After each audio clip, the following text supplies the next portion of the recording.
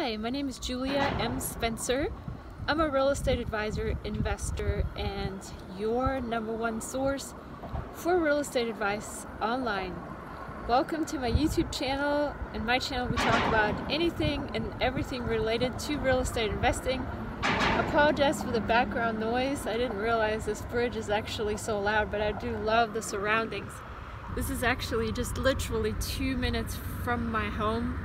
So I just drove down here. I actually was gonna go through the thrift store tonight, but apparently we had a thunderstorm and there was a tornado, so everything on that island is pretty much shut down for now. So here I am, gonna make a video instead. So I wanted to briefly tell you about another mistake that happened to me. So I'm trying to teach you about my mistakes. Yes, I do still make a lot of mistakes.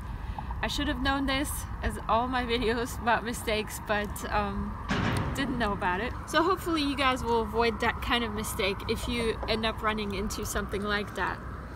And it's gonna be a really brief video because it's pretty obvious what happened here.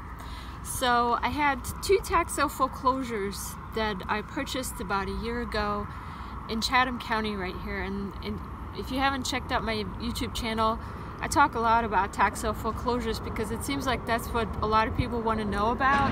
So I kind of focus on that. But of course, you know, there's other topics as well. In any case, we have, I purchased 2 tax sale foreclosures about a year ago in Chatham County, Georgia.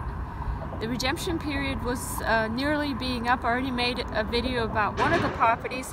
And then this one property that actually ended up redeeming on the very, very last day. And this has happened to me before, where the original owners came to me and they're waiting till literally the very last day. So preemptively I tell my attorneys the kinds of tax sale foreclosures that are about to near the end of the redemption period, so they can get their thoughts together and get the paperwork ready to get filed so that the original owners can be served by the sheriff, and the advertisement is ran in the paper, and in order to do the barring of redemption rights. And previously I would wait till the redemption period is up before I contacted the attorney. These days I've kind of started to preemptively do this process, but kind of tell the attorneys not to do anything until the redemption period is actually up. I have a very good attorney, and they're being very overzealous, I guess, with their work. And it ended up being that I told him about the end of this redemption period on this property about a week before the redemption period is up. And they prepared the paperwork already, and they were just waiting for the redemption period to be up before they would send everything in. But in this case, the property redeemed on the very last day. So the attorney already did all the work. And even though I haven't given them the green light, I just given them a heads up. But they misunderstood me, and they basically said, okay, we're good to go, we're to press forward. And so on the last day, I contact my attorney immediately and tell him, hey, this property is redeemed. We're not doing a barring of redemption rights on this one. And my attorney's like, oh, okay, we'll just cancel everything that we've already started. Go ahead and send us $500 for the work that we've done so far. And I'm like, huh? By law, we're actually really not allowed to do anything on the property until the redemption period is up. This is for the state of Georgia. Of course, it works differently in other states, but I'm talking about specifically in Georgia, the law states that you really can't do any kind of action on the property until the redemption period is up. And so I really don't understand why this attorney did that. They're a Georgia attorney, they're licensed here and have practiced law here in the state of Georgia. They should have known this, but they kind of wanted to like jump the gun a little bit and get ahead on the game. And there was a misunderstanding basically. They thought I said go ahead. I thought I said here's a heads up. We're not going ahead yet until the redemption period is up. And so here was our misunderstanding. But in my case, this misunderstanding would have cost me $500. And since the property redeemed for a very minimum amount, only made like $300 on it, I would have lost $200 on this property. So words of wisdom there: if you are nearing the end of the redemption period on a property you bought at a tax sale foreclosure in the state of Georgia, wait till the very last day, and hopefully it's not too windy. Wait till the redemption period is all the way up before you do anything on it.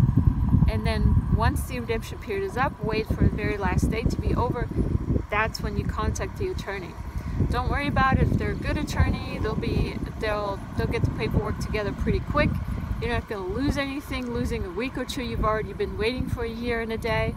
So don't jump the gun on this one, because you might get an overzealous attorney who wants to do everything really, really quickly and does all their stuff before you even give them the green light, and then you end up having to pay them even though you're not getting the property and you're not making a whole lot. So, as an update, I did mention this to my attorney, and since I worked with him quite a bit on a lot of foreclosures, they were pretty agreeable and basically said, yeah, don't worry about it, we're not going to charge you for anything.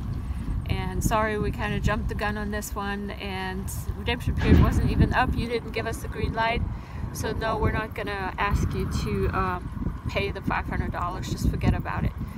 The same attorney's doing a bunch of other stuff for me. He's doing some quiet titles, some borrowing of redemption rights on other properties, so he didn't want to anger me, I guess.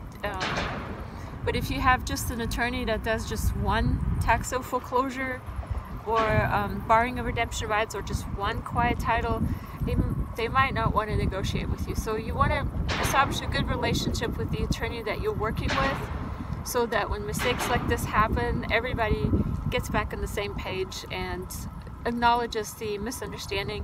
And for more tips like this, go to my website. It's at the bottom of this video, juliamspencer.com. Subscribe to get your free guide to real estate investing today. Check out my ebooks, and I hope to see you investing very successfully very soon. For your free guide to real estate investing, visit juliamspencer.com.